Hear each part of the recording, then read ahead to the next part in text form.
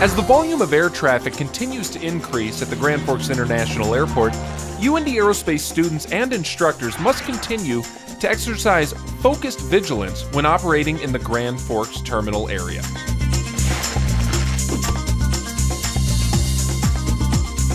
Specifically, as an aircraft departs simultaneously with other aircraft on days that pose a significant crosswind, these aircraft at times have been observed compromising separation standards by failing to maintain a ground track aligned with the departure runway's extended centerline.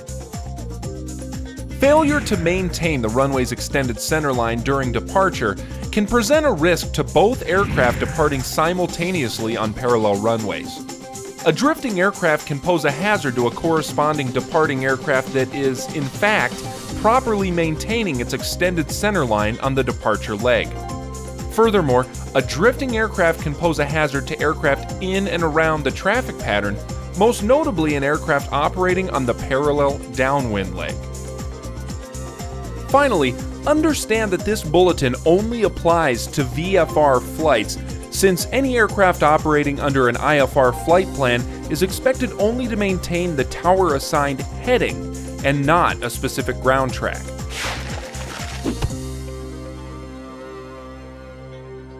It's your responsibility as the pilot in command to verify that throughout the entire departure leg, your aircraft maintains a ground track that is aligned with the extended runway centerline.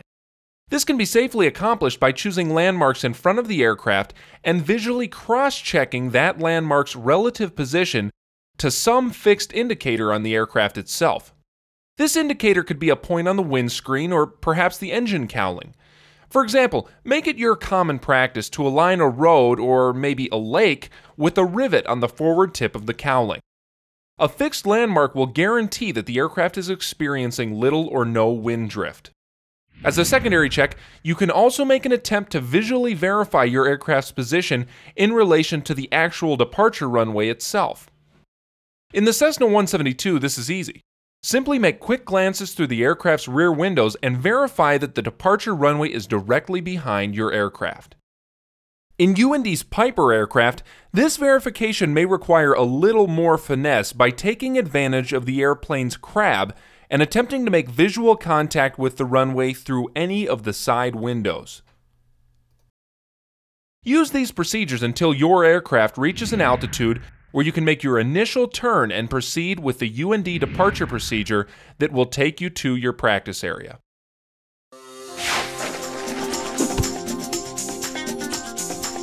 Now, these techniques are really just tips to help you increase your situational awareness in the busy terminal area. As the pilot in command, you must be aware of your proximity to other aircraft when operating from a busy airport that serves close, parallel runways.